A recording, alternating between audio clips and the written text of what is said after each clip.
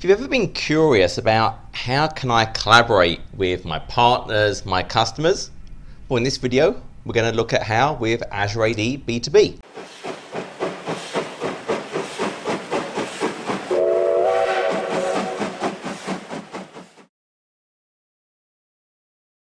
Hey everyone.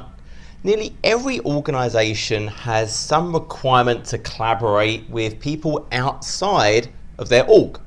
These could be partners, they could be consultants. Now, if I think back to my early days, and I'd like to say when I still had hair, but actually I don't think I did.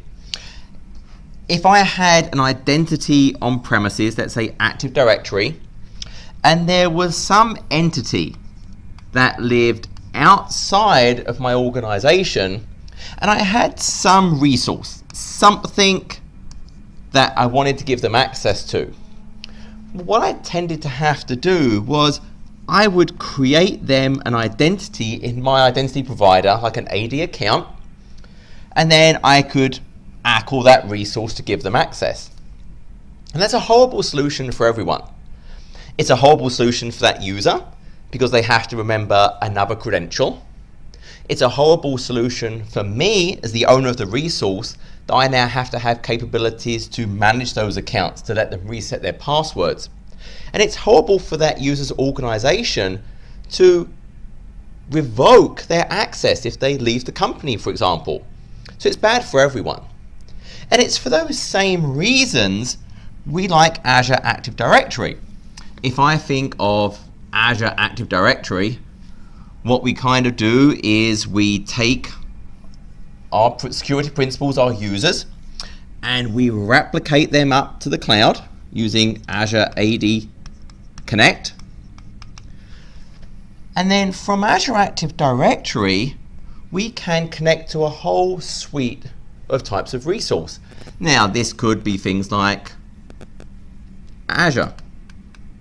This could be Office. This could be SaaS apps, either part of the kind of federation catalog within Azure AD, and it's like 3,000 of these, or I can add my own, SAML, WSFed, whatever. They may even be applications that actually kind of sit on premises. And what I can do with things like Azure AD App Proxy is make them available through my Azure AD identity. I can pre-authenticate, for example.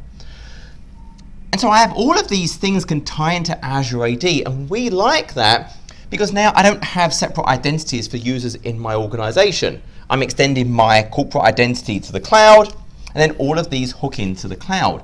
And through all of those, I have things like Conditional Access, CA, where I have a set of conditions, and then I can have controls. And it's very common to have things like, well, I'm going to have MFA. I'm going to have a terms of use. So that's phenomenal for everyone in my organization. But I still have this person. What can I do for that? So there's actually a number of options. This is where B2B comes into play. And what B2B is going to let me do is that entity, that person, that partner, that consultant, whatever, they already have some kind of identity. And I'm going to let that identity be known to my Azure AD where I have all my resources tied into, and they're going to get kind of that single identity experience. They don't have to have another identity that I have to manage, that they have to worry about, that their company has to think, how do I deprovision that thing if they leave? And there are a number of different types that are supported. So I can think about, if it's like an organization, well, they have their own Azure AD. That's a supported scenario. I can bring those users in.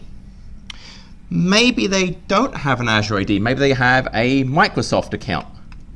Well, I can bring those in. Maybe it's a Google. And by Google, we're really talking about Gmail. We're not talking about Google at work at this point. And I can bring those in. Also, well, maybe this other company, maybe they actually have their own identity provider. They have an IDP, and they have some kind of federation capability, could be ADFS, something else, or maybe they're an identity provider out here as some kind of cloud service. Well, I can bring those in as well. We can talk SAML, we can talk WS-Fed. So whether it's a cloud-based identity provider, whether it's on premises and I have a SAML WS-Fed solution, could be ADFS as an example, I can bring those in. What if it's none of those? I'm a user and none of those things match me. Maybe my company has Azure AD, but I'm not in it yet. So what used to happen was that account would be added to something called a just-in-time, a viral tenant that was unmanaged. But what now happens is, what we're really concerned about is, does that user still have that identity? They've not left that company. And generally, email is a great way to do that. If they left the company, they'd lose access to their email mailbox. And so what we can actually do, and we'll pick another color, so many colors today, is we have something called one-time passcode, OTP. And I can bring that in as well. And what one-time passcode basically does is, when they want to authenticate, they're going to get emailed a code every time they authenticate. Well, to read that code, they have to still have access to their mailbox. So the fact that they can get the code and type it in as the challenge means they still have access to the mailbox, i.e. they're still part of that organization. So now I have all these different ways, but the sum of this essentially creates like a little stub object in my Azure AD. It's not a separate identity. It's a security principal. It's a user type, typically guest. Now, normally these are all going to be guests. And there's certain things I can do in conditional access, certain queries I might do, but it doesn't have to be. I can make these members. If this maybe was an acquisition, and they're now really part of my organization, it really doesn't make sense to treat them as a guest, I can change the user type to member. That's something I can do. But for all of these, the authentication stays over there. So they authenticate here.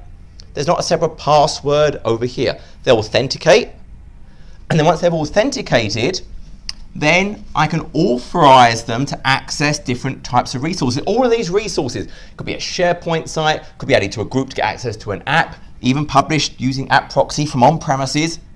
They're still going through conditional access. I could still require things like MFA. If I do MFA, it's MFA on my side. If they've done MFA over here, I don't care about that. They're MFAing on my side. I can have terms of use as part of conditional access. Hey, you have to agree to this before I'm going to let you proceed. Make sure you understand what you're supposed to be doing with this type of resource. So I have all of these capabilities. As an organization, I can control who can be invited. I can create an allow list. So these are sort of the DNS suffixes that I'm going to allow to B2B. Everyone else will be denied. Or I can create a deny list. Don't let these people belonging to these orgs connect. Everyone else would be allowed. And I do want to be super clear. Just because, for example, let's say I light up Google as allowed to be added as an identity provider, doesn't mean everyone with a Gmail account now has access. It's just giving them the ability that they can be invited. That's all that step is actually going to do. And I have all these different methods. And you might say, well, Azure AD, that's probably really the best one. No. But Azure AD, Microsoft account, Gmail, direct federation, one-time passcode, they're all equal. Once they've done that authentication stage, they're still going through all the same conditional access. I can still do MFA, terms of use, everything else. Now you may wonder, okay, you're talking about MFA and terms of use. How does licensing work? So essentially there's different SKUs of Azure Active Directory. There's Azure AD Premium P1, P2, and there's the free SKUs. If I want to access things like MFA or maybe more advanced features, that requires a premium license. And by default, the way this works is for every licensed user in your Azure AD enables me to use those capabilities by 5 B2B users. So on my side, if I had 100 people licensed for Azure AD Premium P1, 500 B2B users could use those same capabilities. So that kind of makes sense. There's often a question, hey, yeah, look, I did do an acquisition. I have these other Azure ADs. I want everyone in that org to automatically be B2B'd into this org. And there's not really a capability directly to do that today. Now, I can easily write scripts that can perform that logic, that can handle joiner, mover, leaver type scenarios as well. There are third parties that have solutions out there. There are ways, like when I invite someone, there's normally a redemption flow. For example, typically they'll get an email sent to them, they'll click the link, they'll redeem that invite, and they'll do a consent and say, yes, this tenant is allowed to use these attributes of my account.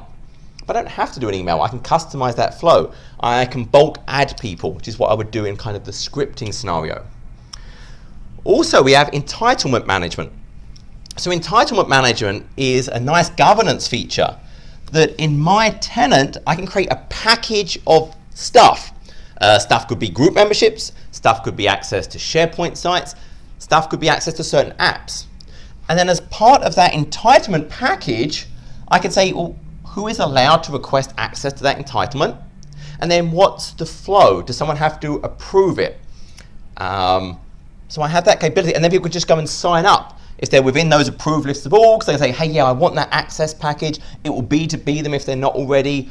Once it's approved, go through and give them those rights.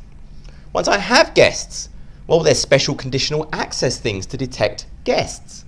I can do access reviews. Access reviews can go and check, well, these guests, should they still be guests? Should I revoke it? Should I disable them?